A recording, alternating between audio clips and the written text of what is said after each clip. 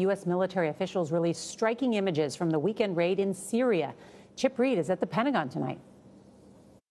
Video released by the Pentagon shows the initial U.S. strikes on al-Baghdadi's compound. General Kenneth McKenzie, commander of CENTCOM, oversaw the operation and today narrated the dramatic assault.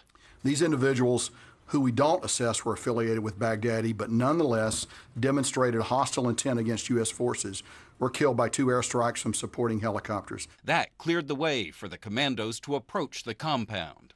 With the assault force surrounding the compound, we repeatedly urged those inside to come out peacefully. When they didn't, the commandos went in. Al-Baghdadi, chased by this heroic military dog, ran into a dead-end tunnel where he ignited his suicide vest.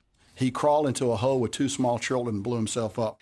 Once U.S. forces had cleared the area, the compound was demolished by multiple strikes. It looks pretty much like a parking lot with large potholes right now. President Trump watched the drama unfold on live TV in the White House Situation Room Saturday night. We had absolutely perfect, as though you were watching a movie. He described al-Baghdadi as scared out of his mind in his final moments. Whimpering and crying and screaming all the way.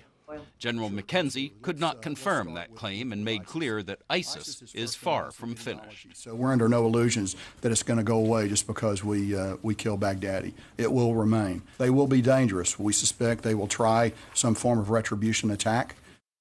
On Capitol Hill today, the acting director of the National Counterterrorism Center predicted that ISIS will have its new leader soon because they have what he called, quote, a deep bench. Nora? All right, Chip, thank you.